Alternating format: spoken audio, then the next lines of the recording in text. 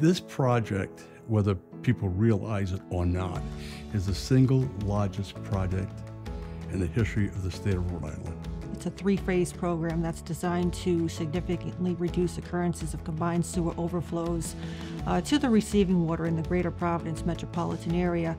Significantly reducing these overflows will greatly improve the water quality of Narragansett Bay. This particular phase of the project, phase 3 of the CSO tunnel, comprises a tunnel which is approximately 34 feet in diameter. It's 2.2 miles long. The tunnel boring machine, or the TBM, is a very large machine.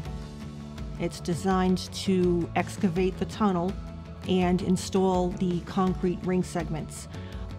During the ring building phase, excavation stops. Once they form the ring, excavation begins again and the tunnel boring machine advances forward. Our bay is one of the most important economic drivers for the state of Rhode Island. So this has enormous environmental impacts, it has enormous economic impacts, it has enormous recreational impacts. And quite frankly, it adds to our tourism business, which is, of course, our second largest business in the state of Rhode Island. And everyone knows that a clean bay is really driving this economy. And we're very happy to be a part of that.